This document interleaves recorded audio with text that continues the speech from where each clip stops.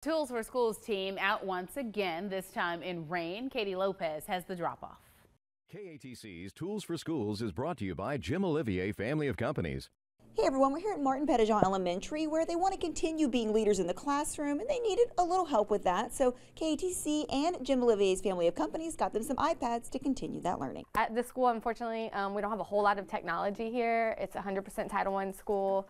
We have a couple old desktops that we make work for a class of 24 to share. So pretty much they don't get to use a lot of technology, and in today's world, that's something they really need. And a lot of them at home, at their home environments, they don't unfortunately have a lot to use at home, so it kind of gives them an opportunity to learn a lot, have a lot more resources available, and have a little fun sometimes, but for the most part, it just helps them a lot with their education.